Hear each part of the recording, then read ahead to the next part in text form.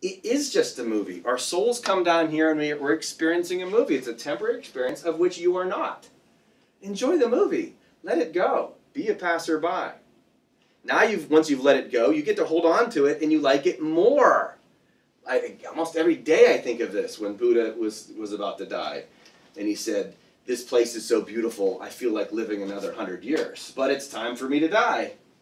Well, he wouldn't have been able to feel this place was so beautiful if he hadn't accepted that part of it.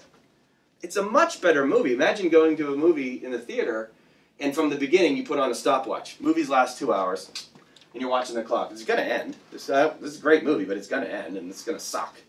And when this movie's over, I'm going to have to walk out of the theater, and it's going to be over, and I'm not going to experience this movie anymore.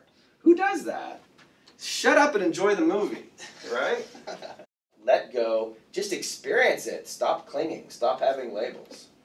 It actually goes much better as a result. It's such a great way to understand this quickly. David Bohm, who's a quantum physicist, who says, he compares it to what reality is like. If you brought an alien into a room, an alien who doesn't understand what's going on, and you show them 2 television screens, and one of them has a fish that's looking at you, and another has a fish on the side, from the side. What would the alien think he was looking at if he knows what fish are? He thinks he's looking at 2 fish, right? But over time, every time the one fish moves, the other one moves in sync with it. Yeah. And what could the alien figure out after a while? What it would have to do is like, wait a minute, they're moving at the exact same time. Would it recognize that it's the same fish? If you brought him into another room and you realized that, oh, it was a video camera from 2 different angles on the same fish? So what looks like it's 2 things is actually just one thing? Bohm describes that as being the fundamental nature of reality. Reality is one thing. It's just is. It's God. It's whatever you want. It's just the spirit. And we've got all these different points of view on it. And we think we have all this separateness. It's like having 7 billion different movie screens. No, it's just 7 billion different angles of the same thing. And what your job is to see it that way. I want to see my angle, even though I know Bud's looking at it from a different point of view. If you can connect and recognize that, that's the joy, there's the resonance. I'm like, we're seeing the exact same thing from a different point of view.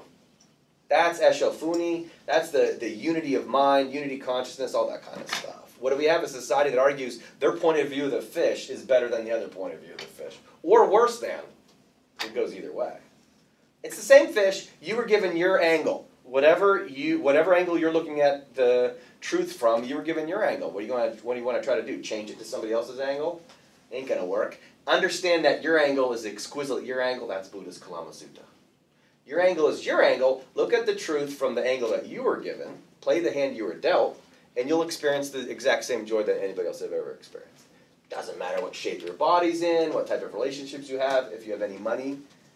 None of the prophets talk about the physical world benefits of things. For goodness sakes, Jesus got himself killed, and yet he saw the joy in that. So yeah, there's the job. We're all looking at goldfish from different points of view. You might not like the fact you're looking at the dorsal fin. Is that even a thing? But whatever, you just kiss it. Right, that did not work. Cut that out of it. Yeah. Kiss the butt of the fish. Kiss the fish butt as it goes by. That's right. However it goes.